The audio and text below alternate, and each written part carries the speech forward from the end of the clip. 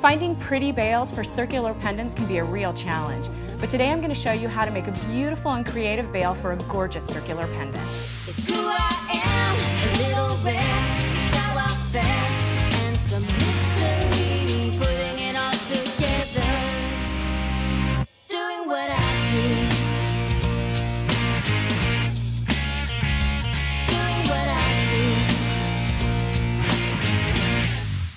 Hi, I'm Tamara Berg, and today we're going to make a beautiful beaded bail necklace. So let's just get started. We're going to start with the hand-dyed silk ribbon that's going to be the necklace portion of this piece. This ribbon comes from a kit from artbeads.com. And the first thing that we need to do is just finish the edges of this to make it a little bit easier in a step that's going to come later. We'll take some of our diamond glaze from Judykins, which is the dimensional adhesive, and take that and apply it to the ends of our ribbon. Just about 1/2 inch to 3/8 of an inch of this ribbon gets dipped into the diamond glaze, and then just roll it around in your fingers a little bit, and it'll make it much easier to thread these ends when we finish our project. Next, we're going to take our seed beads and mix them together. We've got some seed beads that are glass, and then we also have some beautiful sterling silver 2mm beads, and that's going to add some sparkle to this project. So we mix them together, make sure they're nicely incorporated. Next, we're going to take our wire, and there's about 2 feet of wire in this kit from Art Beads, and we're going to take this little gizmo. This is called a bead stopper, and this is a fantastic tool to use. It's a stainless steel coil that clips right on the end of your wire like this, and it keeps everything in place.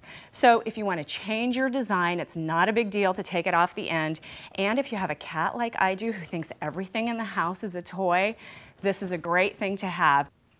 Next, we're going to add the crimp bead. So just feed that onto the wire, bring it all the way down to the bead stopper.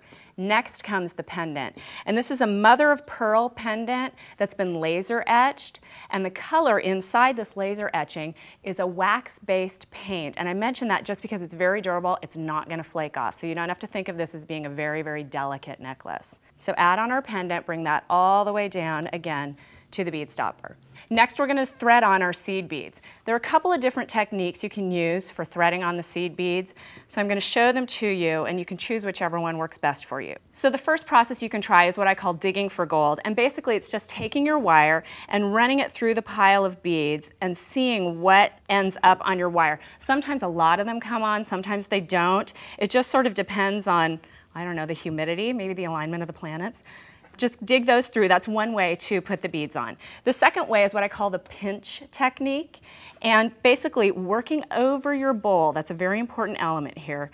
Just grab a pinch of those beads into your fingers and feed them onto the wire. And if you drop any, they're going to fall right back into your bowl. Then the next technique I like to use, because it just works best for me, is the moisten the finger technique. That's the technical term. So just moisten your finger, take it and just press it right into those beads, and again, work over your bowl. And then just run that wire right into the beads.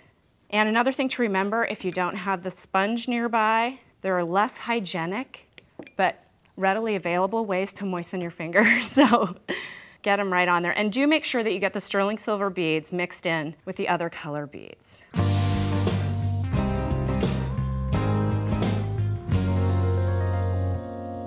So once we fed all the beads on, we'll end up with about an 18-inch length of beads on the wire.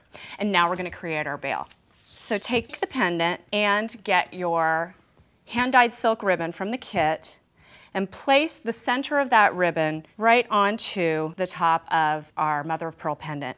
Next, take the unfinished end of the wire, and we're just going to sort of stitch it onto the pendant. So run the beads around to the back, making sure your ribbon's underneath there, through to the front, just like you're stitching. You're going to do this 7 or 8 times, and this is going to create the bail. And if anybody's wondering, the bail is just a technical term for the part of a necklace that connects the pendant to the actual portion of the necklace that goes around your neck. So we just continue doing these stitches, making sure you're getting the pendant and the ribbon in each of those stitches, pulling them around all the way through. I like the beads that artbeads.com put together for this bail, but if you wanted something that was more symmetrical or more uniform, you could use one color of beads or a single shape of beads, and that would give you something that's a little bit more symmetrical. I like this one because it's really lively and energetic.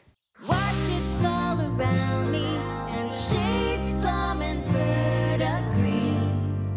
So when you finish up feeding all those beads through, it'll end up looking like this. Flip it over very carefully because you do not want beads all over the floor.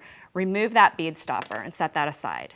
And then just take the unfinished end, the end that wasn't in the bead stopper, and feed that right through the crimp bead and just pull that tight.